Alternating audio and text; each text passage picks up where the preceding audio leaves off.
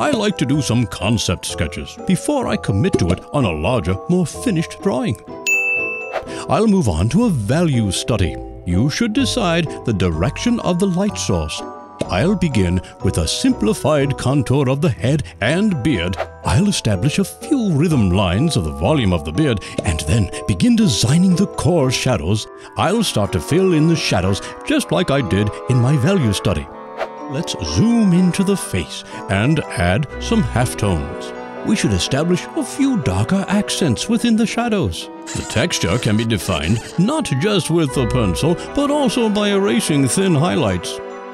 A few clearly defined sharp edges and dark shadows will pop the locks of hair forward. I'll add a little bit of glow to the edge of the hat. I'm looking mighty handsome, if I do say so myself. Happy holidays, boys and girls!